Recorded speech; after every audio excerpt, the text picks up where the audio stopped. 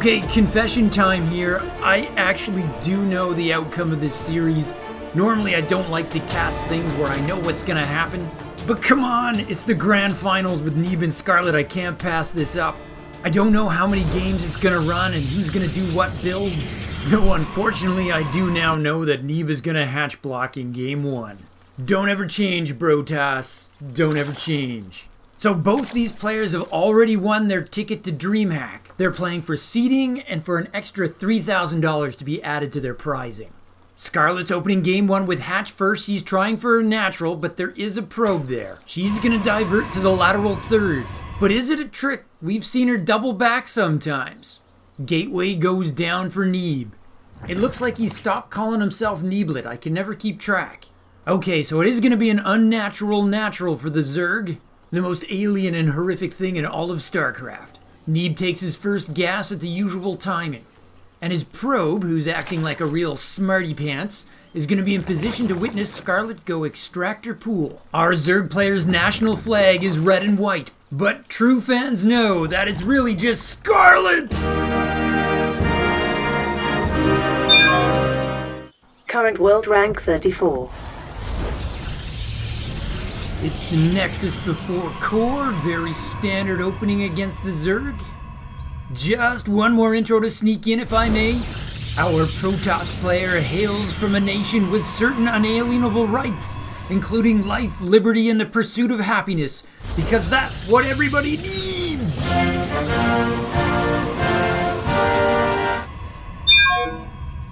Current world rank 24. There's that tech stashing pylon going down. Pool's gonna pop, that's gonna be followed by the hatch pop. And then we'll see what Scarlett has in mind. Looks like 2 queens, 2 lings. Core is gonna complete for Neeb. Let's get a look at his early battle plan. An adept with the immediate research of warp gates. No sign of chrono boost. And no tech choice yet either. He still needs some minerals. Scarlett has started ling speed, and she continues to drone. Oh, our map is Oxide, by the way. A smaller map, perfect for a game 1. Oh, there's our tech. It's the Stargate for Neeb. Re-solidified as the most popular choice in the current meta. When's the last time we saw Protoss open with a rowboat? Scarlett's gonna take her third, aka her natural. And this is a little different. She's also getting a very early Baneling nest. We'll have to see if this is one of those safety nests you hear about or if she's got plans to get aggressive. I mean, they're not great against Stargate units, but they're decent enough against the depths. Neeb's gonna add his second gate to complete his wall. Oh, and Scarlett ordered a dozen lings there. We could indeed be seeing some early game Zerg aggression coming out of Scarlett. She might be hoping to catch Neeb by surprise here. Stargate's gonna finish. Is Neeb gonna get the Void Ray? Yes, he is. It's rallied at Scarlett's Overlord. She's already got her Overlord on the move. I like that. She knows the timing and doesn't intend to stick around. Neeb actually spotted the direction the Overlord left, and he's trying to adjust his rally point. We've got some ninjalings sneaking down towards the Protoss third. Oh, this is gonna be a Baneling bust, people. Scarlett's gonna try to blow open the front gate and get her lings inside. Banelings do 80 damage to structures. That's quintuple damage. Oh, and it's coming right now. Oh, early detonation, that's a miss. Scarlett was hoping to see a pylon in that wall, but it's all gateways. She pulled her Banelings back, now she's gonna bring them in again. Banelings trying to get in range, boom! Oh, the core and the gate have survived. But they're deep in the red now. Force field's gonna protect that cyber core. But something's gotta give, and it's the gateway. Lings inside, but the probes are there. They outnumber the lings pretty badly. Neeb's committing to a second layer behind the cyber core. He re-walls. Neeb has held. Scarlett's gonna need to transition now. Or she could strike that GG key and look for the next game. Well, that is definitely one way to start a series, people. Let me just quickly explain why Neeb is now up 2-0. Because of the particular tournament format used in DreamHack, Neeb is coming in from the upper bracket, aka the winner's bracket. Scarlett, however, is coming in from the lower bracket, aka the loser's bracket. Neeb is undefeated, Scarlett is not. And in fact, it was Neeb that knocked Scarlett into the lower bracket. So imagine a scenario where Scarlett wins the matchup we're watching now. Neeb and Scarlett would be 1-1 in matches, yet Scarlett wins the tournament.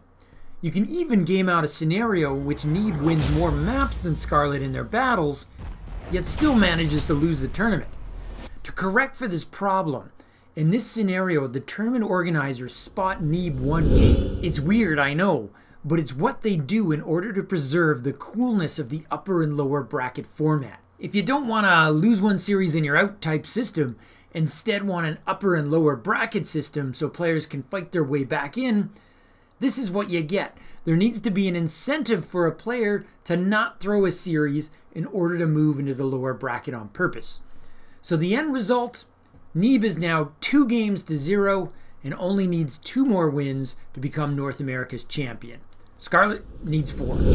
Now, as for this game, Neeb certainly earned the win.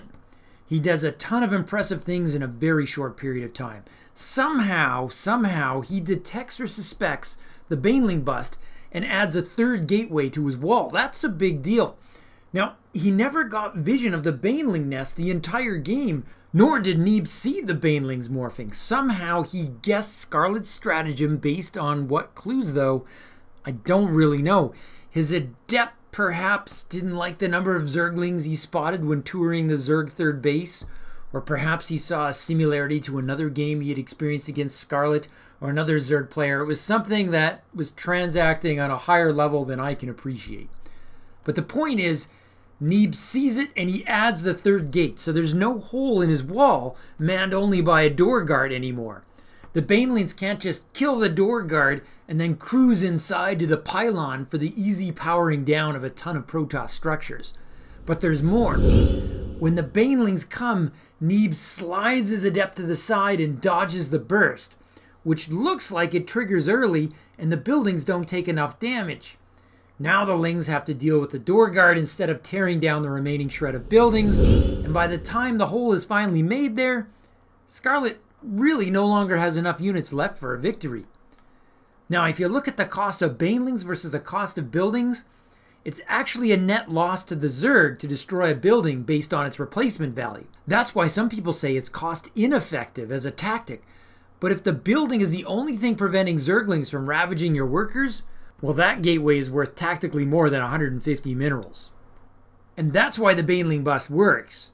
It's not that it takes out buildings, it's that it takes out critical buildings. Also, kudos to Neeb for saving his core with the Sentry Force Field. That was very clutch. But enough of that, let's get to Game 2, or do we call it Game 3? Adjutant, if you would please.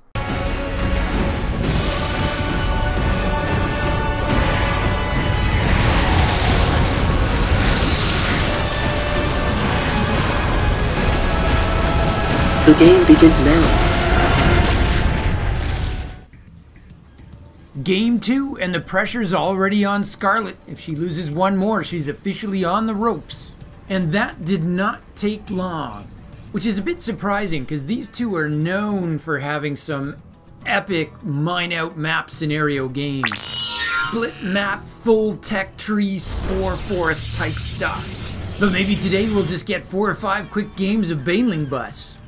The world's highest paid actress is Ingrid Johansson, but we know her by her first name, and that is Scarlett!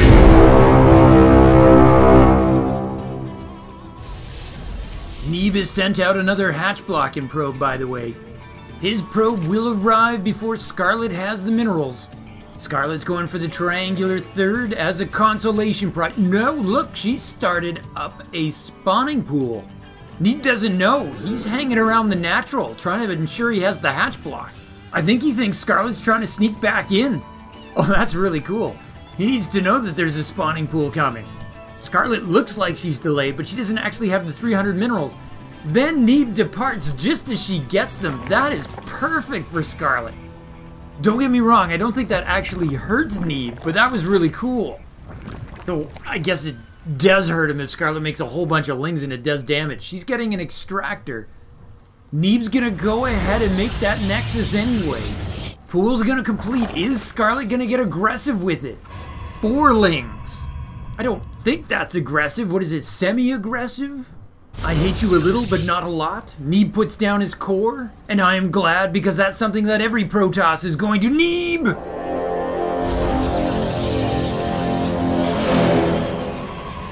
The Lings are out on the map. Neeb sees them. He doesn't have a wall at this point, though. I like this. Scarlett ignores the probe. Don't take the bait. Neeb has to respond by chrono boosting that zealot. It's rallied to become a door guard. But unless that zealot is sumo-sized, it's not gonna work.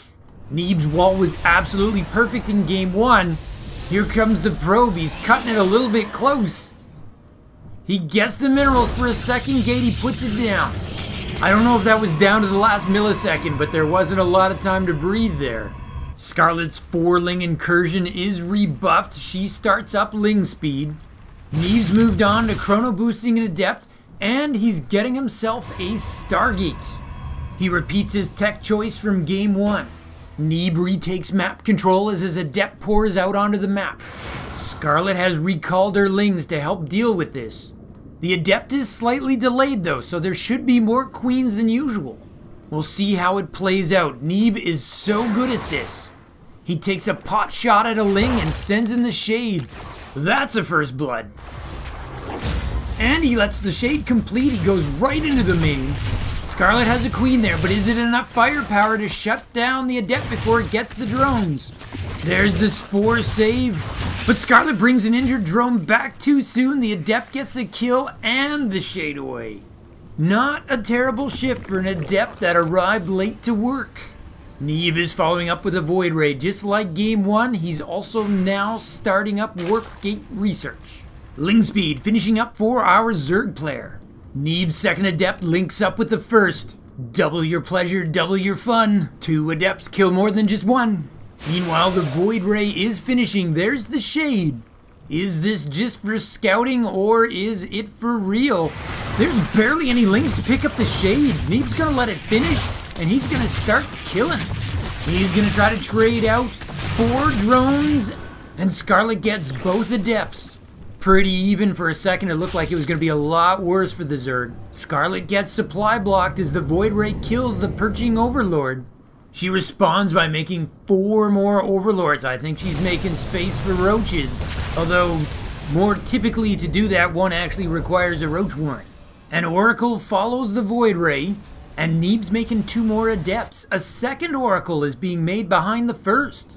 Neeb sends out a probe. He's eyeing a 3rd base. Scarlett has some lings on it, though.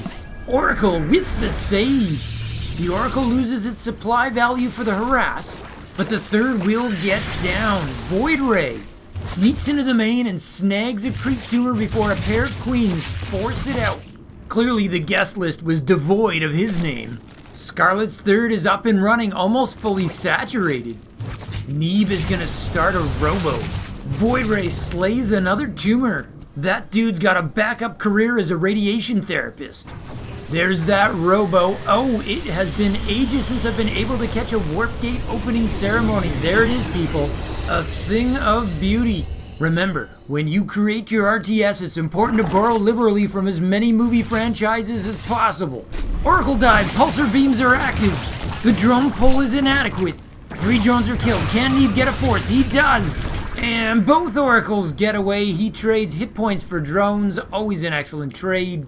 The Oracle's also got the scout on the Roach Warren. And now that Void Ray is positioning itself to keep an eye out for approaching Ravagers. Scarlett is indeed filling up her supply with roaches. She has not entirely stopped droning though. Neeb's getting himself an immortal.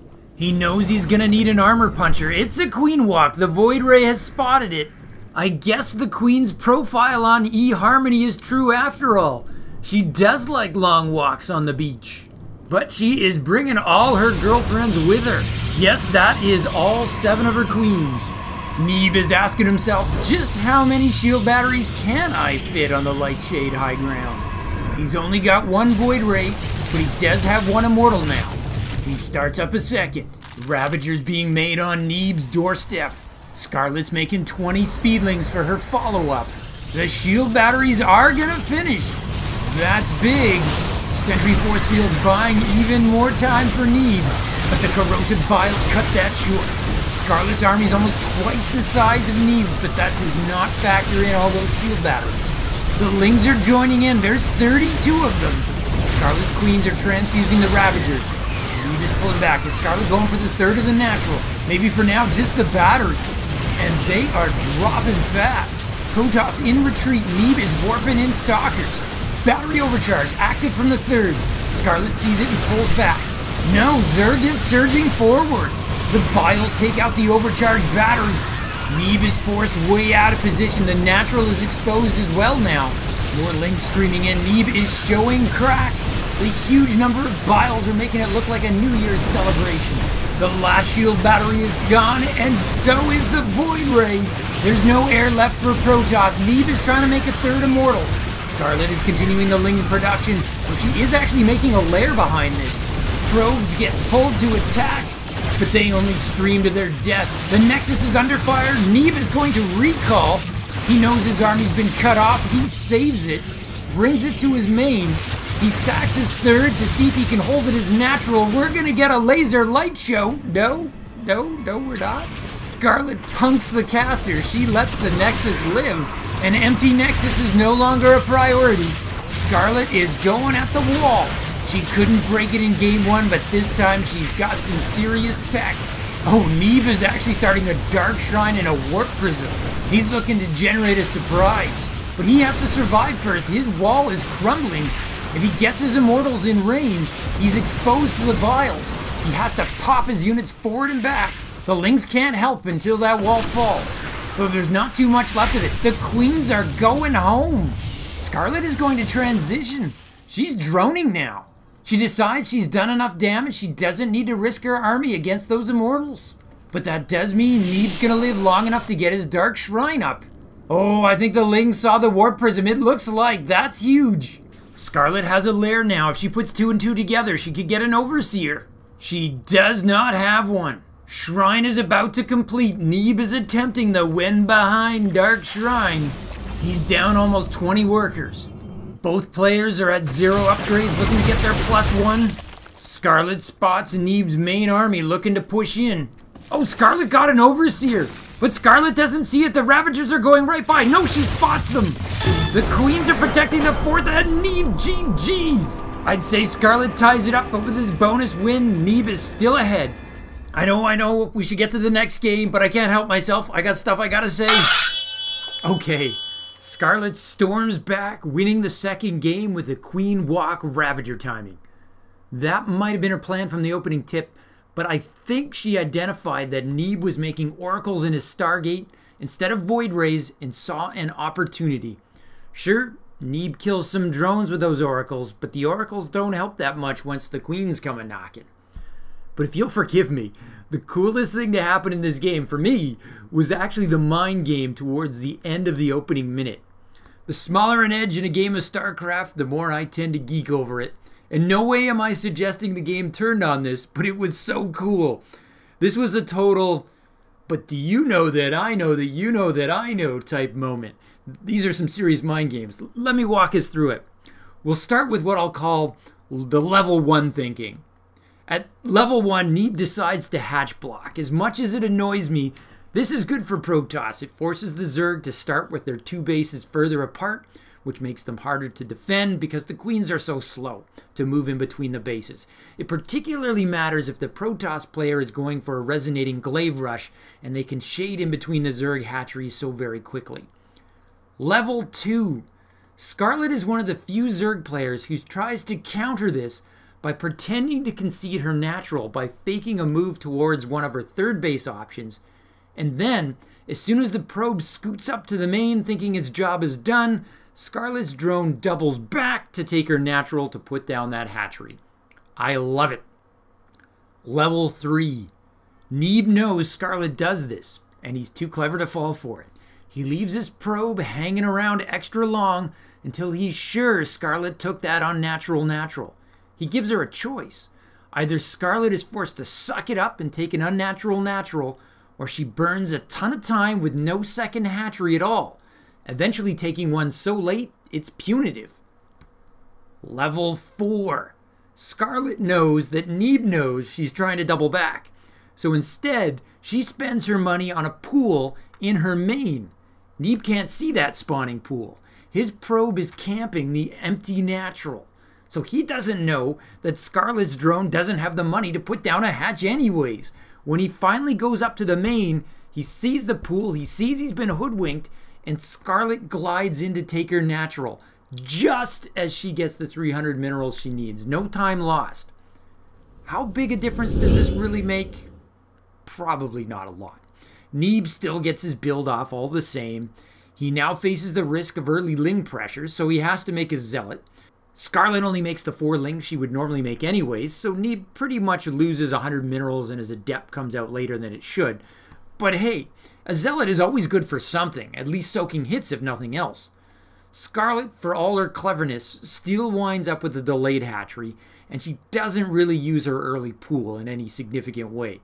So the real winner, of course, is me, who is entertained in a bizarre, nerdly way, and the game goes on from there. Scarlett probably wins this game because her biles were just perfect and Neeb didn't have enough void rays to defend. It really didn't have anything to do with this whole mind game that happens in the opening minute. But darn it, that was neat to watch. Let us see if this series will yield a third good game. Adjutant, if you would, please.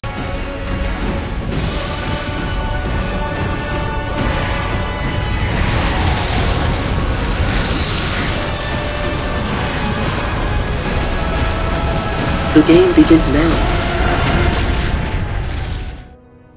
Marvel's Utah the Watcher asks the question, what if Neeb and Scarlett played on the map Romanticide? As long as it results in a cameo by Robert Downey Jr., I am down with it. Anywho, Scarlett now has an opportunity to tie this series up, even though in spirit the two are actually tied. Neeb is gonna hatch block again. We'll see what kind of mind games get played this time around. You gotta think this time around Neeb's gonna be ready for everything. Overlord number 2 hatches. Number 1 is already making its way over to Neeb's base. Probe comes down to plant that initial gateway. But what is going to happen with Scarlett's hatch? There's the block. There's the reroute. Neeb sticking around. And I think Scarlett's just gonna put it down. This time around, she'll just concede it.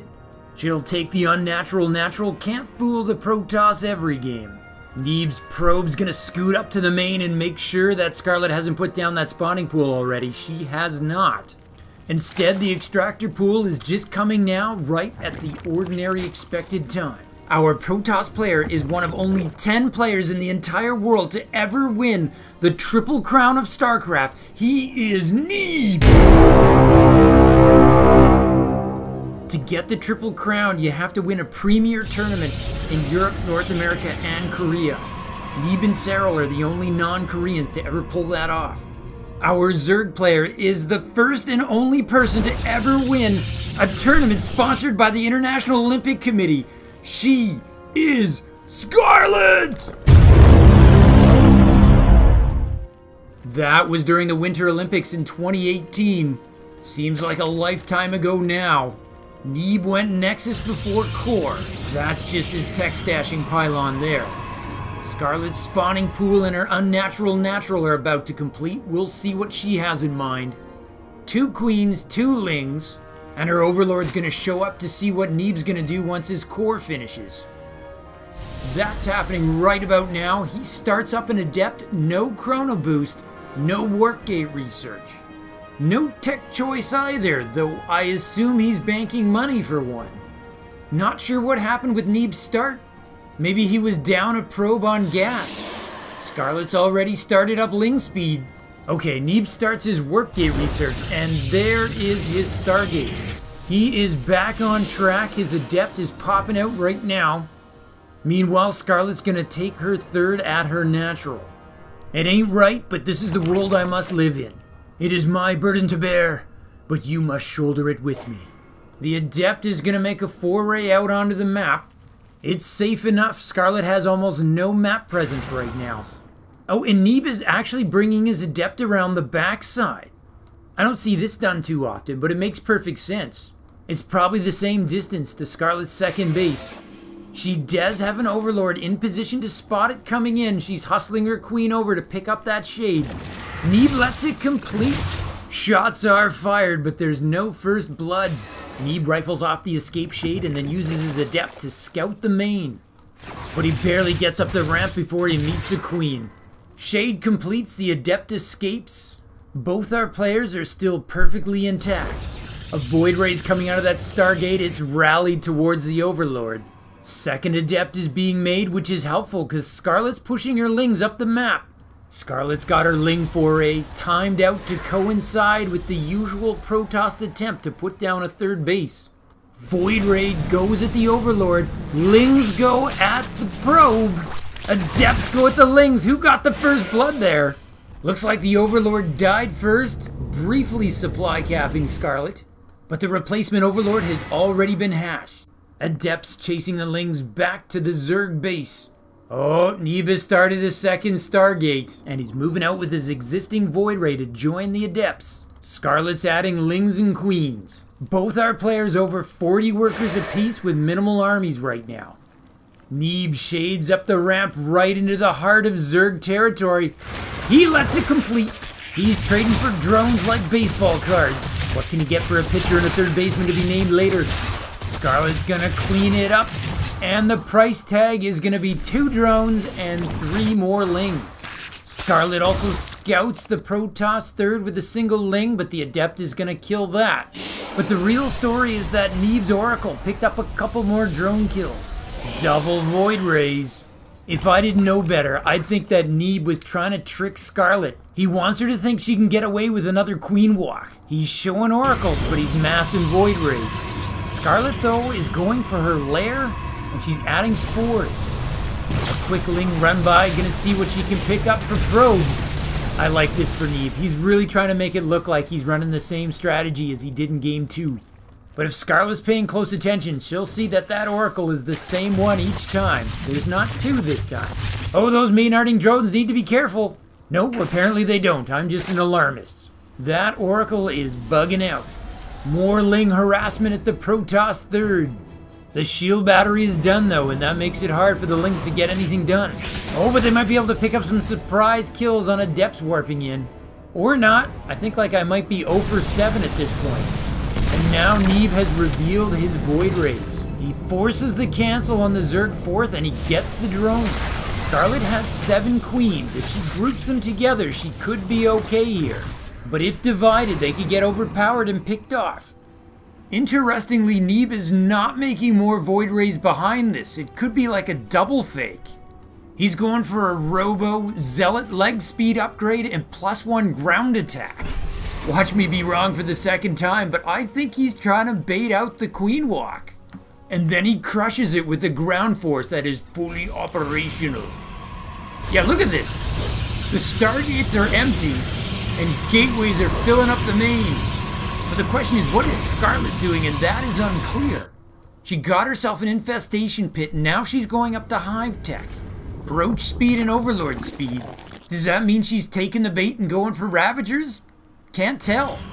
Neeb's also getting a battle duck. I guess he just wants me to love him even more. There's that +1 ranged attack for the roaches.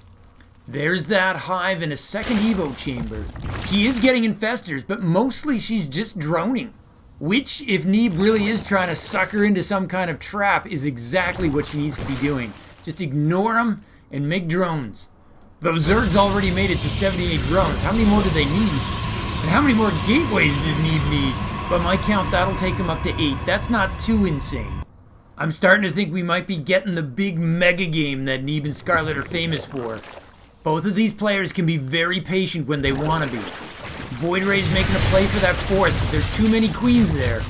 11 queens to 5 Void Rays. Good luck with that. Scarlett starts a Spire. Neeb is finishing up his Robo Bay. Scarlett taking a northeastern expansion. It has no defense. He's trying to get that one up on the quiet. Neeb's going for his 4th. Scarlett finds it. Looks to shut it down with Zerglings. Cavalry arrives. Are they too late? There's not a lot of hit points on that thing. Neeb with the save. Neeb's making Archons now. And he's upgrading his heir. I think he realizes the queen walk isn't coming and he's preparing for the late game. Looks like he might even send his ground forces out and see if he can kill the queens on their own turf. Scarlett's queen force does not have a lot of support. I am out of date. They are roach assisted. Scarlett is ahead of me and has already made the correction. And as Neeb pulls back, those roaches are going to try to morph into Ravagers. Meanwhile, Baneling Nest is going to pop for Scarlett, as is the Spire. And her Expansion's just about ready to finish as well. Scarlett is definitely outmining Neeb at this point. She's got 10 extra workers and is beating them on minerals and on gas. Scarlett killing a stasis ward without detection. That is boss. She must have caught the Oracle making it. That was a pretty sick maneuver with her corrosive vials. And now she's making me look pretty foolish because now she's queen walking. This is total punk the caster day. I still think this is what Neeb wants. He doesn't have a lot of defense, but he's got a ground army that can really punish this. Watch this. He's making disruptors and he's making shield batteries. Exactly what he needs. And he's gone up to 10 gates. Scarlett sees it. She's aborting. She's pulling back everything. I think this is the right call. That could have been disastrous. But now Neeb has an opportunity to try to harass the retreat. And where do we transition from here? I think both our players are going to max out now. Scarlett's actually getting a second Spire. Her first one's turning into a Greater Spire. Call her an Avenger, because she's getting ready for endgame. She has at this point maxed. And as part of that, she's getting Banelings with Baneling speed. And I think the reason for that is as this game continues, we're going to see the infamous Neeblots. Zealots that act like Zerglings doing run-bys. Neeb is notorious for it, and Banelings are one way you can shut it down. Not a very cost-effective way, but a fast way to shut it down. And Scarlett is ahead of me again. I was about to say, and spine crawlers to protect her hatcheries, and she's already working on those. It's gonna be forest time. First the spine crawlers, then the spores. Neeb is also maxed. He's picking up a 5th base, researching that storm. And that's thematically appropriate because we are literally in the calm before the storm here. Oh, and as soon as I say that, it looks like we have our first wave of Neeblots running off here. They're looking to hit the bottom of the map. Scarlett is starting the Corruptors. You can tell she wants to make more, but she doesn't have the supply. She needs units to die first, so in the meantime, she's building a bank. Oh, Neeb might be looking to solve that little supply problem for her. And it looks like there were just barely enough spine crawlers to deal with those Neeblots. Scarlett's actually got 96 drones. You can bet a bunch of them are slated to become part of her forest. Neeb's gonna finish his fleet beacon, and he's adding that 3rd Stargate. I don't think he means to go pure Golden Armada here. He's gonna make himself a 3D death ball. Air and land with storm. Scarlett is weathering the attacks, building her bank, pushing out her creep. At the same time, she's got to tighten up the hatches and deal with all these Neeblots. Yeah, when all else fails, hit them with the Banelings. Believe it or not, Zealots are light type, which is what Banelings do extra damage against.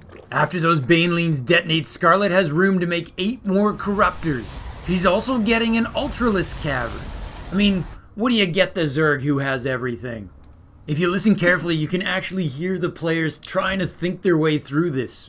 It's very difficult for either player to attack into the other, but Neeb's 3D ball looks really sexy. Archon Immortal backed by Void Ray with Disruptors in the mix. Other than Queens, everything Scarlett has dies to a one-shot from a Nova Blast. It's forcing Scarlett's back and Neeb is securing the high ground. That means the hatchery's gonna belong to him. It's a horror pinata. Scarlett's getting to work on her solution. She's morphing Broodlords, but they are a ways away. The storms and feedbacks are just punishing her army. But Scarlett does have a counterattack. She's using roaches. If I call Neeb Zealots Neeblots, I guess I should call these Scroaches. Never mind that, because the Broodlords are here. If Neeb can punch his way through this, he might have this game. But the last Void Ray is gone. Everything's on the ground, and that makes it Broodlord accessible. Immortals do not like Broodlings. The Scroaches think about cutting off the Immortal Archon's retreat, but they will regret that if they do. Scarlett's gonna rebuild that hatch. Now it's for Neeb to react to the Broodlords, and he's gonna try to do it with Void Rays. He's adding in that all-important +2 air attack, finishing off his +3 ground attack. Both players have had to lay waste to their banks, trying to rebuild their armies. Oh, Neeb's gonna make me happy, and he's gonna add flux veins. The speed and acceleration upgrade for those void rays. Scarlett's also expanding. She's taken that bottom center location. If we're gonna get into a split map scenario though, the real question is who's gonna take those corners? Neither player's been brave enough to attempt it as of yet. Here's a bit of a change up. Neeb is adding in Tempest now. That's gonna give his 3D Death Ball some additional range. Great against spores, but also useful against broodlords. Don't people find the slaughter of defenseless changelings inhumane? Maybe they need a society dedicated to their preservation. There's the crackling upgrade for Scarlett, but particularly interesting is that she's loading up on Vipers. Okay, break time's over. The Neeblots are on the march again. Flux Veins finishes, Tempest's almost done. Neeb appears to have formulated his plan. He's moving to put it into action. He's cutting towards the top right. Oh, his forge is chrono boosting shield research. Scarlett is basically researching everything, including neural parasite. Neeb's added a shiny new observer to his death ball, so he's able to pick off all those creep tumors on his way in here. But the forest is looking rather thick in this neck of the woods, so he's forced to pull back. But the Neeblots have found an unprotected hatch. It's a Horror Pinata, and that is a nice pickup for Protoss. The escaping drones are all glowing purple because they've made off with rich gas from the rich gas geyser. Look at the impertinence of these Neeblots. They're going right to the natural. Scarlett is going to kill every one of them, but are they going to get that hatch? Yes, they are. Cover your children's eyes. No one should have to see that. Scarlett's so fast, she's rebuilding that hatch well before the death animation is even completed. But it's Neeb who's picking up the victories here, and he's expanding behind this. $10 as this Adept Shade completes. Come on. Oh, thank God, I can't afford to pay y'all $10. Okay, so I was right one time during this game. Those drones are really glowing purple. Somebody should study the long-term effects of carrying that kind of gas. I'm not a doctor, but I'm going to dispense some medical advice, people. If just touching it makes you glow bright purple, there's probably a side effect. Scarlett Scroaches find the expansion. She's got an opportunity to shut this down. Why do I get the feeling that coining the word Scroaches is going to be on my list of life regrets? Yeah, I changed my mind. I totally didn't come up with that. You heard it on some other cast. Okay, Neeb is a bit slow to react, but he's finally getting over here to save that Nexus. In fairness, he has been kind of busy. The Archons just slay the Scroaches. Oh, and look at the confidence. He brought over probes to mine from the Nexus even before he saved it. Big time forest sprouting up at the Rich Gas Geyser location. And a huge wave of expensive upgrades completing for Scarlett. Both our players are maxed again. They're trying to game out some kind of scenario to win this thing. I just love these moments in the game where the players are all thinking so hard. What is my win scenario here? Neeb's picked up Shadow Stride. Those Dark Templar are so stealthy I didn't even notice that Neeb built a Dark Shrine. No sign of him using it though. Right now Neeb is focused on trying to reinforce his newly minted expansion. Neeb is actually outmining Scarlett right now. He's got the more impressive bank as well. But the reason that Scarlett's not maxed is she keeps converting some of her drones into more forest. Scarlett is an eco-warrior. Since the earliest days of Starcraft 2, this has been one of the Zerg advantages.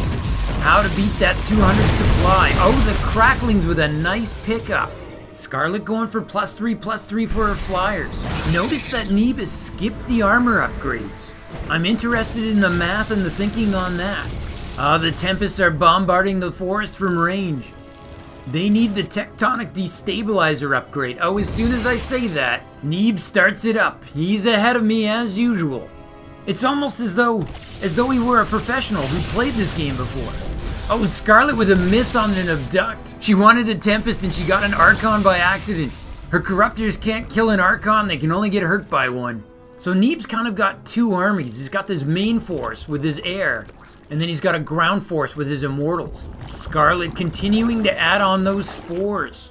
But I am concerned that the tectonics of her forest are about to be destabilized. And nobody likes tectonics that have been destabilized. Trust me, it can ruin your whole day. Okay, so Neeb's Immortal Force, as I'm calling it, is pushing out. Oh, and just to prove me wrong, he's researching his armor upgrades after all. He just prioritizes them last, it would seem. And wow, 18 minutes in, and a ZVP, and we're nowhere near the Crimson Zone. This has really been a thinking gamer's game, low on casualties. Lots of thoughtful pauses, but I've still quite enjoyed it. You get those games where nothing's happening, but you also get those games where nothing's happening in terms of combat, but there's so much happening behind the scenes. These guys just keep changing their compositions to react to one another. Scarlett's dispatching her broodlords to deal with that immortal force, but that means they're not going to be available to deal with Neeb's main force. And remember, his main force has Archons too. Oh, the Tempest Silver Blasts have turned orange. That means Tectonic Stabilizers is done. Oh, I love this. Neeb just made some extra oracles to grant vision to his Tempest. Those little triangles is the spell Revelation that comes from the oracle. It grants Neeb vision of that area. The Tempest air attack can shoot out 14 matrices, one of the biggest ranges in the game, but it's limited by the Tempest sight of 12. So this little stunt expands it up to 14. So far it's let him push the Corruptors back, and the poor Spores only have a range of 7, so you can see how they can really get brutalized by this. If Scarlett's gonna fight back against this, she's gonna need her Vipers and her Infestors to do the heavy lifting. It's actually rather close on the resources lost tab. Typically a tie is a pretty healthy sign for Zerg. There's the Abducts on the Tempest, that's what Zerg wants. Fungal growth on Neeb's army, followed by Broodlings. Scarlett has pushed Neeb back to his array of shield batteries, but Neeb has set up this forward array of batteries for exactly this situation. Can the Corruptors really fight the Void Rays on top of those shields? Aw, Speedlings with Revelation cast on them. It's like a festival of lights. So the answer to my question is yes. Yes, the Corruptors can, because the Broodlords are going to annihilate said shields. But meanwhile, Team Immortal is striking into the heart of Zerg territory. Neeb remaxes, making 5 Tempests. Both players with huge banks, but how can they last with this level of confrontation? Team Immortal is just getting free kills. Neeb keeps falling back to his mothership. The Broodlings are ineffective against that cloak. Abducts on the Tempest. Scarlett is bringing up her queens. It is a queen walk. It's the 20-minute queen walk. And the Broodlings are gonna give us a laser light show on the 4th. Oh, this is Led Zeppelin quality. I have no idea why. I just felt like saying that. Meanwhile, Team Immortal gets the revenge base kill. Neeb has the bigger army, but mostly because he's sacrificed more probes. His fresh Tempests are out and he's about to catch Scarlett's Vipers doing the nasty. No, he pulls back. Nobody likes to be shot while they're consuming their own hatchery. It's just embarrassing. Scarlett tries to deal with Team Immortal, but the Storms take her counterforce down. Spine Crawlers are armored, so those Immortals do so much damage against them. It was only a year ago that Immortals were largely considered to be obsolete late-game PvZ, and now they're essential. Neeb ignores the Spores and starts going after the drones. Tons of kills adding up. Oh, big battle! This is the clash, but it's Scarlett's supply that's dropping. She gets the mothership. Neeb is pulling back, but Scarlett is badly hurt. Zerg remakes 6 Corruptors and pushes ahead. Fungals on the Tempest, but the shield batteries are there. Feedback and Storms on the Infestors in retaliation. The Photon Cannons are a factor. There's only 2 Broodlords left to deal with them. Scarlett is remaking Corruptors, but Neeb is remaking Void Rays. Scarlett's trying to grind down the Golden Armada, but the Photons and shield batteries are making it a tall order. A grande, low-fat double whip order. The Corruptors are getting decimated. Zerg supply is falling. Neeb is dumping his bank to make Void Rays 7 at a time. Scarlett's fresh Corruptors have hatched. Team Immortal continues to do damage. Scarlett invests a fortune trying to convert her Corruptors into Broodlords, 9 of them. Neeb wants to summon another mothership. That's gonna max him. There's a huge supply disparity. And now Team Immortal's pushing into the natural. He's gonna get his hands on the tech. Scarlett's got a new army morphing, but it has to get here and it has to group together. Neeb is striking while the iron is hot, and that will get him victory! Game 3 goes to Neeb in a massive complex battle. If you didn't burn at least a few brain calories watching that, you weren't watching the same game I was. Okay, so it's unusual to see a Zerg throw in the towel with a 4,000 mineral bank. But once the Protoss is on top of your tech like that with a maxed out army, there's not that much that you can do. It was a good game. Scarlett is now officially on the ropes. Neeb only needs one more win to seal the North American Championship. And technically, he even has 2 games he can afford to give here. Let's see what he does with this luxury environment. Does he sit back and let the game come to him? Or does he go for the throat? Adjutant, if you would please.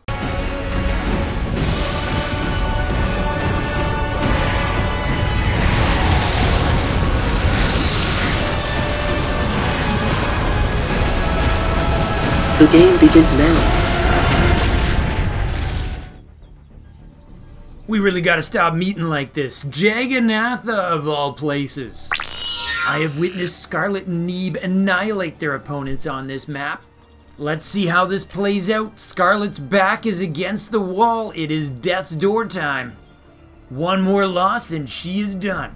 Oh, and Neeb's gonna give her the professional courtesy of not hatch blocking. He's going for the extra minerals, no scout. Though he may very well just scout after he puts down his gateway. In my day, that's how the Protoss used to do it. We did a gate and go and we liked it. It was good enough for our fathers and it was good enough for us. Let's see. Yes, Neeb's doing it. That's because he's a real man, putting hair on his chest. Or on his weird psychic Protoss braid things. Scarlett takes her natural at the natural time. Just one more game. It's all the Protoss Neebs!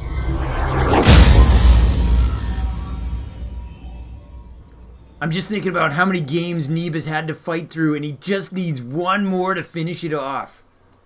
Scout arrives. The probe sees the hatch timing. It's also going to see the extractor pool. And that's going to give him the all clear to do the same Nexus core he's been doing all series long. Which reminds me to sneak in one more intro. The Rolling Stones released a previously unheard track in 2020 from the album Goat's Head Soup.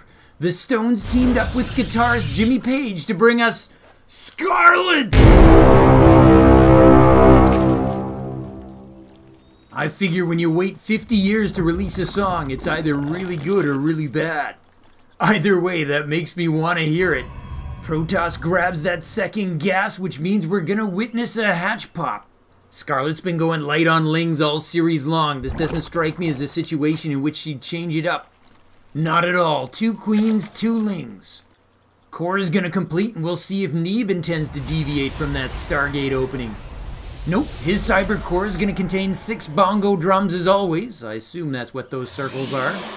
Okay, the Overlord's gonna witness a chrono boosted adept, warp gate starting up right away, delayed tech choice. He's presumably still collecting the 150 gas he needs for that Stargate. Robo and Twilight only need 100 gas. Just saying there, Neeb. No, he's sticking with what's working for him. He's getting another Stargate. Perhaps he'll experiment once more with the mix of Void Ray Oracle that he's been bringing. Scarlett going for the 3 under 3. That third base is well under 3 minutes. Ling speed is about 1/3 of the way done, and the first adept is on the map. Neeb's first adept is hanging back before scouting. She wanted to make sure that her twin sister was available to guard that door. Well, that was my assumption, but they both seem to be heading out. Scarlett's slow Oracle is gonna duck in and try to get a look at that tech choice.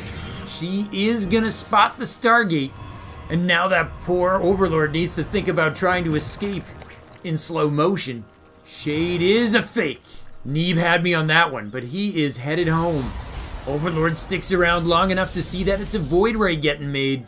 And now he's gonna try to escape at his top speed. I have nightmares like this. You know the one where you're trying to get away but you're running in slow motion?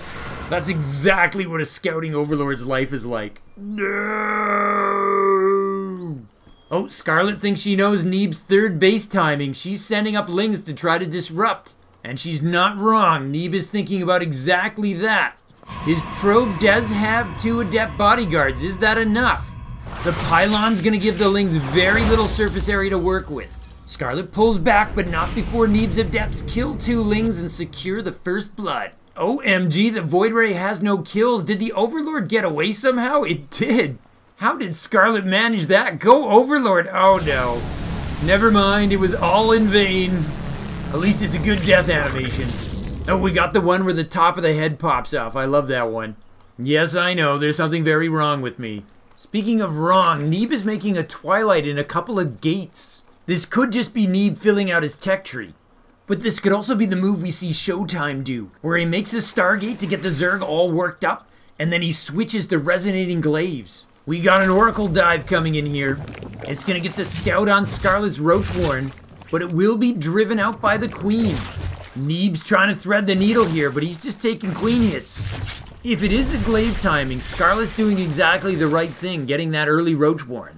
Maybe Neeb won't do it now because he saw the Roachborn. Nope, no, he is. He's researching Resonating Glaives. The Oracle and the Void Ray are trying to make it look like it's a Stargate play. And then Neeb puts down a Robo. That's going to be to get Immortals to deal with the Roaches. Oracle drops a Stasis Ward, forces the drone pull, and then 2 Adepts shade in for some drone kills. 4 kills are not bad.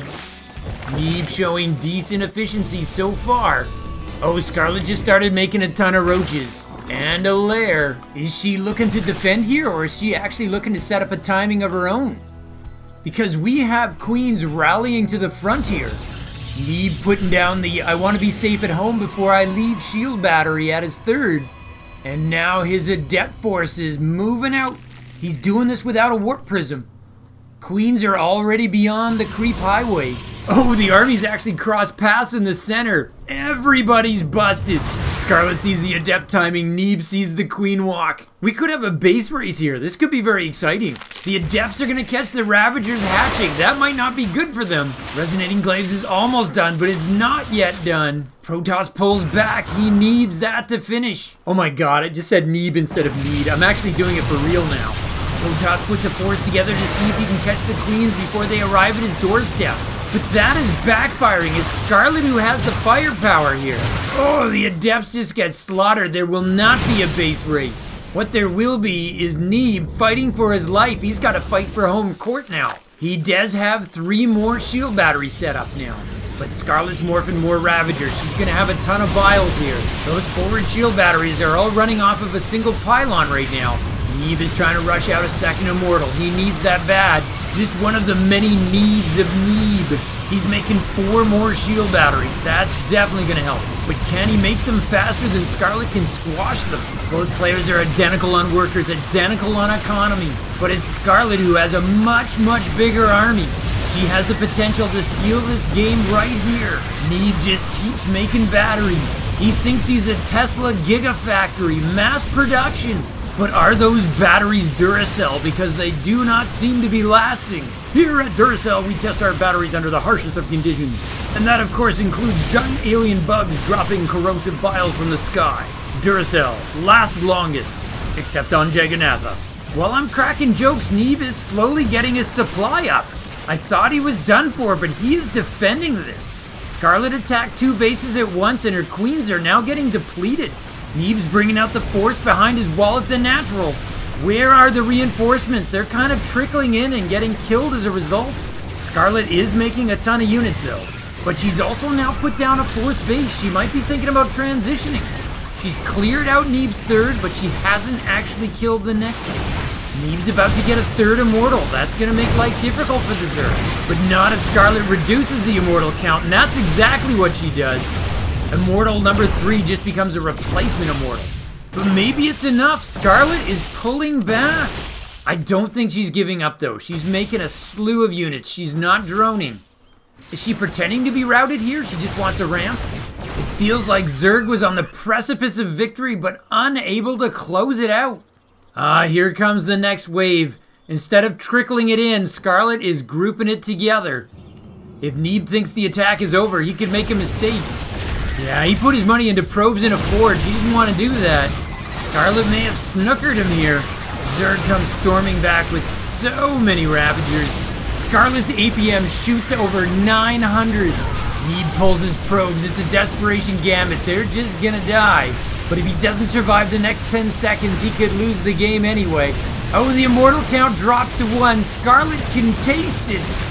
Zerg can extend this series 1 more game. But Neeb warping in Stalkers, he's making it interesting. Zerglings get on the last Immortal, it's gone. And suddenly Protoss has a base without an army. He retreats behind his mineral line. He can use a recall, but there's not a lot of units to save. No, it's GG, he concedes, we're going to the next game. We will be seeing a game 6. Another chance for Neeb to win it all, but also a chance for Scarlett to tie it up. Okay, so in my view, we've got to at least partially credit Scarlett's win here to some luck as to how the players' builds matched up. First, let's look at what Neeb was doing. It was pretty cool. He was trying, very hard, to disguise a resonating glaive timing. First, as I said earlier in this cast, hatch blocking is very useful for a player trying to attack with adepts. It helps to leverage the adept's ability to shade between bases. So what does Neeb do? He very purposefully doesn't hatch block, letting Scarlett take her natural. This increases the chance that she won't suspect a glaive timing. Then he shrewdly copies his opening build from the prior 3 games, getting a Stargate, letting Scarlett's Overlord scout it, even going so far as to show her the Void Ray and the Oracle to really sell it. All the while, what he really wants to do is make a ton of adepts, show up on her doorstep, and clear out her drones with that heightened attack speed. Bad luck for Neeb. Scarlett decided to go queen walking, heavy on roaches and ravagers. I could easily be wrong, but I don't think she actually guessed what Neeb was up to. I think she just had her own game plan, and it happened to match up very well. My explanation for her choice is Scarlett is reluctant to go late game against Neeb. He's looking like a beast in late game with a composition that is so hard to deal with, even in the best of times. We've seen Scarlett take that Protoss 3D death ball down before, but when it's Neeb, it's even that much harder. In this case, the decision to go for an early push worked out great for her, because the players' 2 attack plans wound up having the same timing and they both met in the middle. Terrible for Neeb. Adepts are great at shading between bases, threatening drones, forcing the Zerg to split its forces and spend its time rushing back and forth instead of attacking. They are not great in a stand-up fight against armored roaches and queens that do not have the light trait to permit the adepts to do that extra damage. The adepts might be okay if they stayed home backed by shield batteries and SimCity chokes.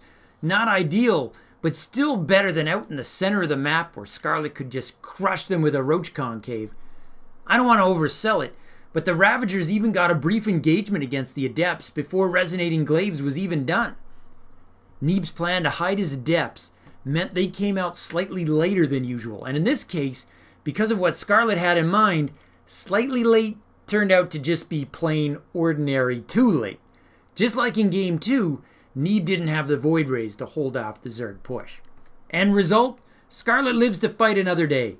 Adjutant, if you would please.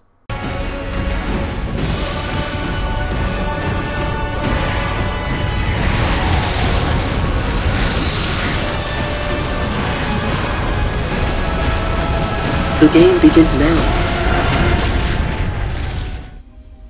We are on Blackburn, and immediately I've got a concern here.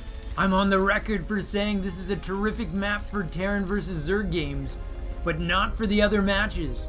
This is PvZ, and it doesn't usually yield the greatest of games. But the good news is, my wrong-o-meter has been exceptionally high this tournament so far. So by that metric, this might turn out to be the best game yet.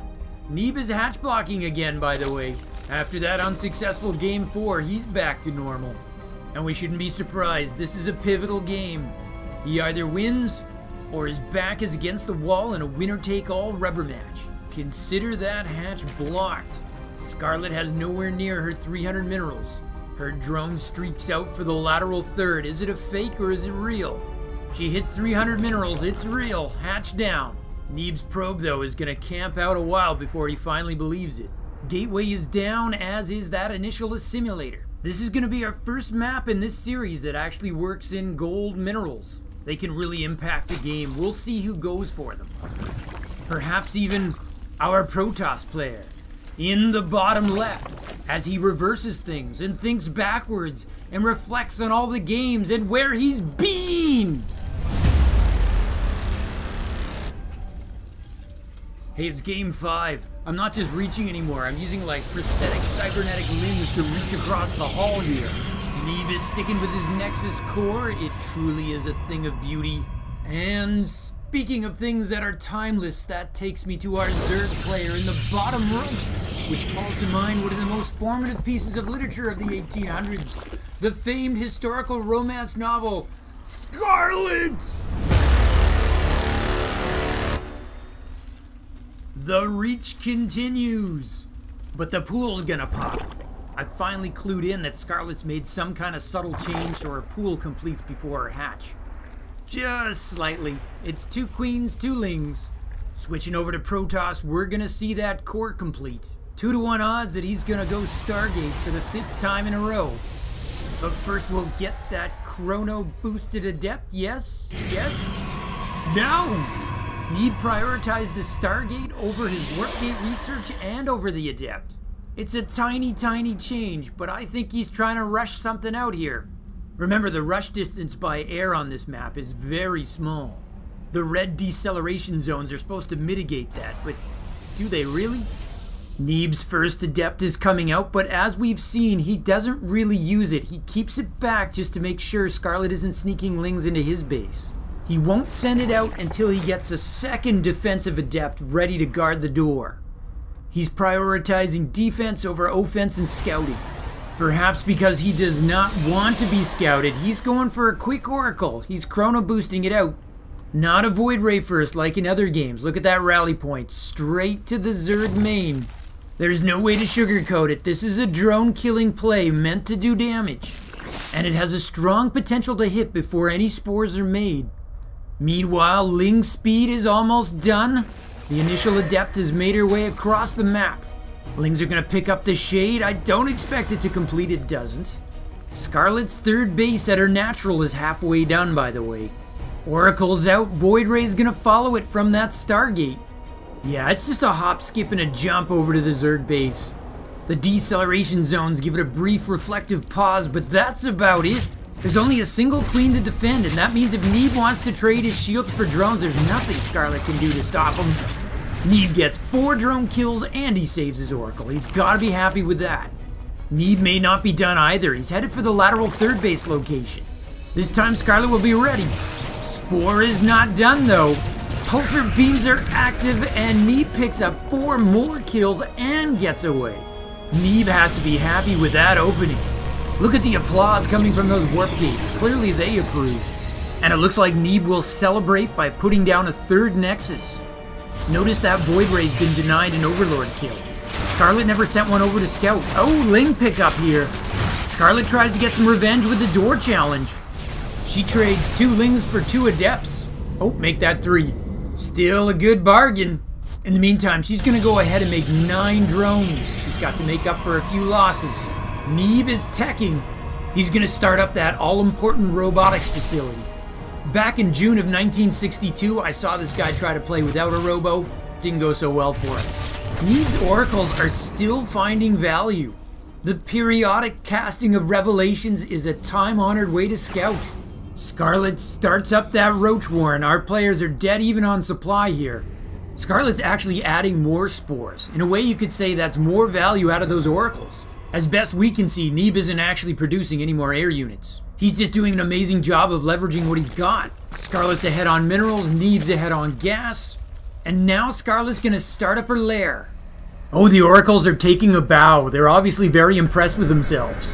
Neeb pushing out with his adepts here. The roach warren's not yet done, so the adepts are still pretty viable. And while he's doing this, his Twilight is gonna come back online at home. Scarlett is forced to make Lings as a short-term emergency solution. The queens come up to meet the adepts, but it's the shade that needs to be tracked. Oh, I think this is the real deal. No! Neeb totally faked me out. I thought he was looking to trade there. Meanwhile, the adepts are gonna try and sneak inside. They're gonna get another tag. And Neeb will see that he doesn't have long before the lair completes. Oh, Scarlett catches the adepts standing around just outside the creep. She's gonna be able to get a bunch of kills here. Or she would have if she didn't have to chase that shade. This time I call fake. Hey, I'm 1 for 2. But while I'm having fun here, Scarlett's actually taking the gold base. Neeb is not aware just yet, and that definitely falls under the category of things he needs to know. With his 2 oracles combing the map, he should figure it out pretty quick. A gateway explosion for Protoss with a battle duck. Roach speed for Scarlett, maybe we'll even see a roach to go with it. But for now, she is still playing the economic game, seeing how far she can get on just queens and lings. There we go, as soon as I call her on it, she makes 7 roaches. She has stopped droning at 77. Neeb is bringing his gateway count up to 8. His oracles are gonna see the gold, but it's already just about done. For her part, Scarlett's gonna get a Ling Scout on the 3rd. Meanwhile, the charge lot upgrade's gonna finish together at the same time as +1. Neeb's gonna have himself a timing. The problem is it's gonna be the same time that roach speed finishes for Scarlett. Zerg is gonna be behind on the numeric upgrades though. Maybe that gives Neeb a window to work with. The problem is Scarlett's supply is exploding now. Building roaches is like wearing horizontal stripes. They make you look fat. Neeb taking his 4th in the top left. Clearly Neeb does not have the Olympic spirit because he is not going for the gold. Saving that gold base for later. Scarlett loaded up on Ravagers now. All of a sudden she is looking scary.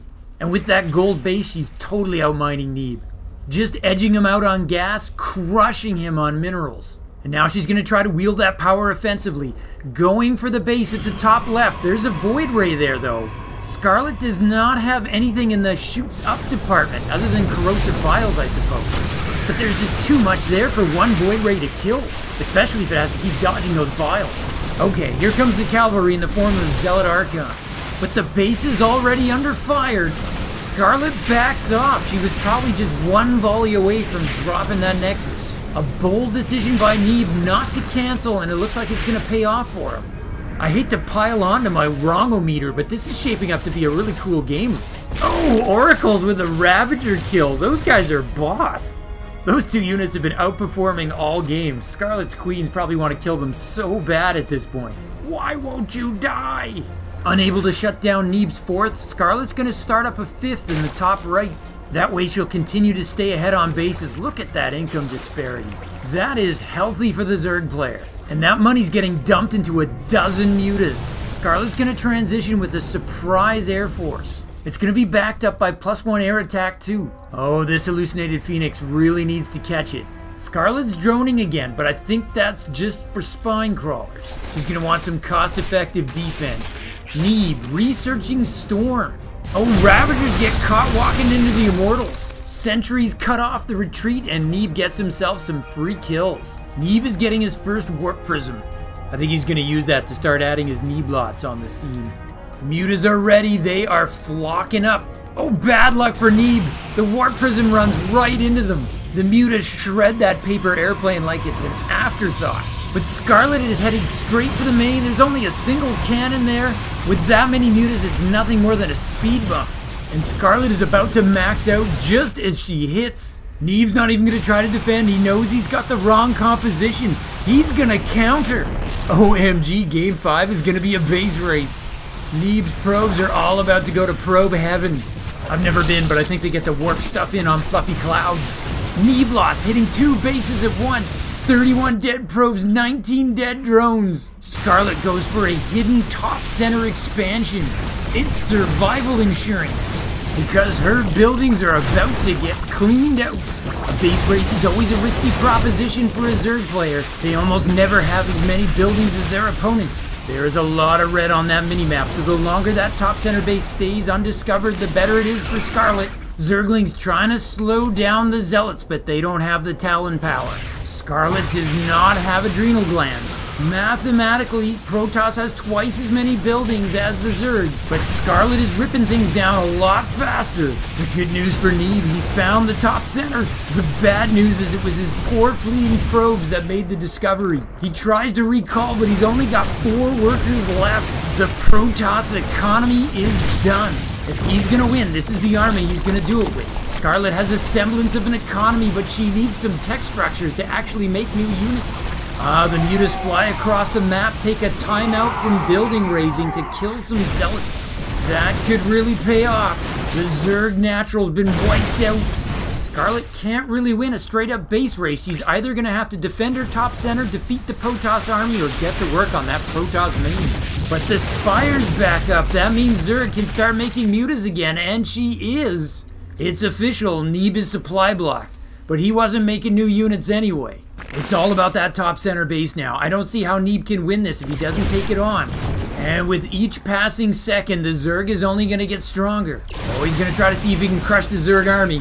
It's a tall order, but if he can succeed, Neeb's Archons are pretty critical. It's all he's got to deal with the mutas.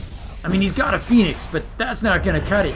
Scarlett is beating a retreat back to her top center base. She's also taking Neeb's gold base. That's so cheeky. I love it. Neeb spotted it with his Overseer, though. Somehow Neeb's 4 probes are actually getting him a bank here. I hope those probes get a nice Christmas bonus. Neeb's reluctant to step on creep. He's gonna go after the gold. But while he's doing that, Scarlett is enriching her army.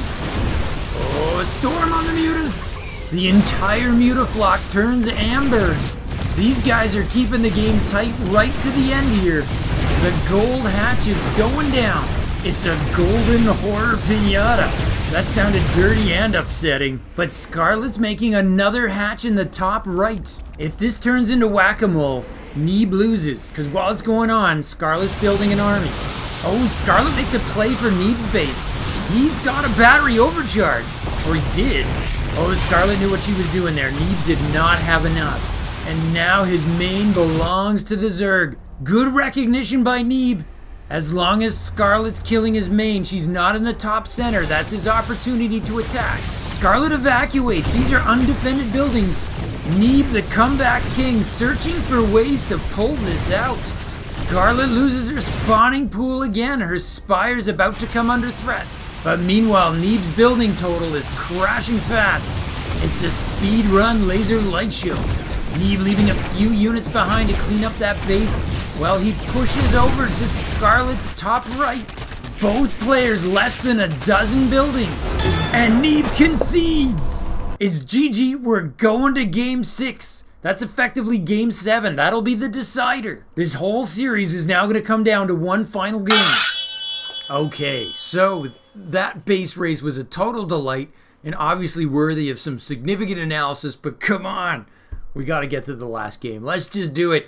Adjutant, if you would please.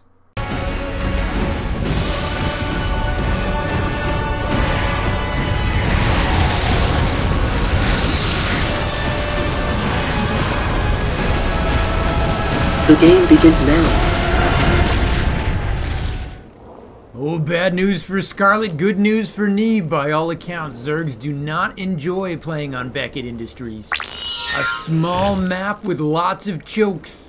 Was that a drone cancel? That was a drone cancel. Scarlett is saving up minerals. She's gonna go pool first. Neeb needs to know this. If he's hatch blocking, that'll be good for him. He is. He puts down the pylon, and he is already headed over.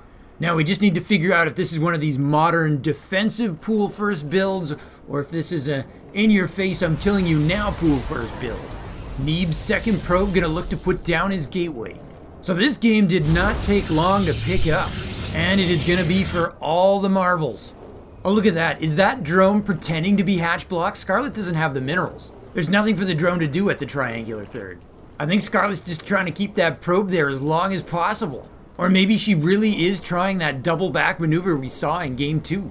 Neeb's probe's gonna go check. He's gonna see that spawning pool right as it's about to complete. Is Scarlett going for a pool or for lings? She goes for 6 lings. This is aggressive. Correction, she's also going for that hatch. Or is that a fake too? I'm not even sure. Neeb's probe comes back down to reblock the hatch. Okay, this time for realsies. But he's gotta know those lings are gonna pop out any second. He puts down a pylon. He's also walling up back home, adding that extra gateway. And that pylon's gonna delay those lings. Scarlett is more interested in getting her economy going than she is attacking Neeb. Hatch goes down. But there are lings 7 and 8. Scarlett's gonna be at least a little bit aggressive, a little bit of a door challenge here.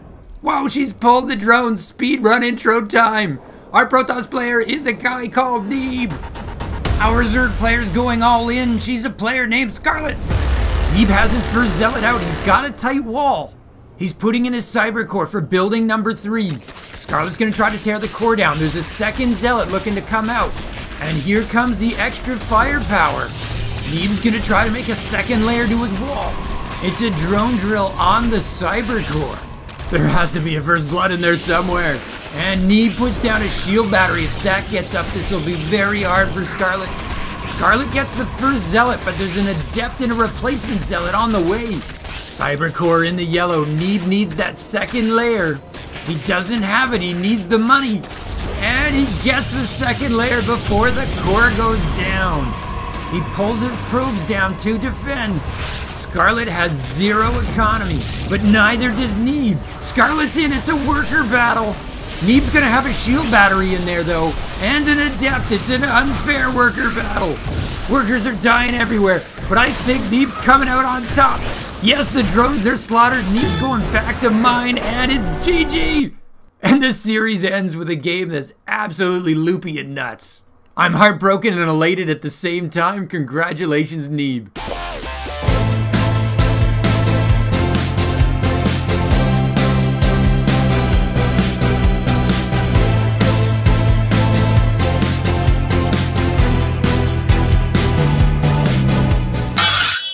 Wow. Okay, so I'm not a huge fan of drone pulls. The economic damage of crossing the map with all your workers is huge. And it lets the shield battery Protoss focus solely on defense. But I think it's fair to say Scarlett didn't wake up and say, hey, if it's all tied up, I'm gonna drone drill in the final game. She knew she was on a disadvantageous map, and when her expansion plans got delayed, she decided she was too far behind, so she threw it all into a final gambit. And hey, it was nothing if not entertaining. I didn't think she would even get the wall down. That drone drill was awesome. But this wasn't Neeb's first cheese. He knew how to handle it, and he handled it perfectly. So there you go. Congratulations to Neeb. He's our North American champion. He wins close to $7 grand for that. Scarlett wins just under $4 grand, and like Neeb, she wins a chair in the DreamHack finals, although she wound up seated more disadvantageously. It remains pretty clear who the top North American players are. Estrella, in my view, a pretty clear 3rd place. Still enjoy his game. Honorable mentions go to Nina and M. Canning, but as of today, still not convincingly in the same tier. To those of you who stuck with me through this, thank you. Don't forget to leave a comment and help keep the conversation going. What do you see as the strengths and weaknesses of Scarlett and Neeb? I don't know if I'll be doing more DreamHack, as I know the results of too many games, and probably you all do too. Let me scour the internet and see what cool stuff might be out there. From my base to yours, Zugzwang out.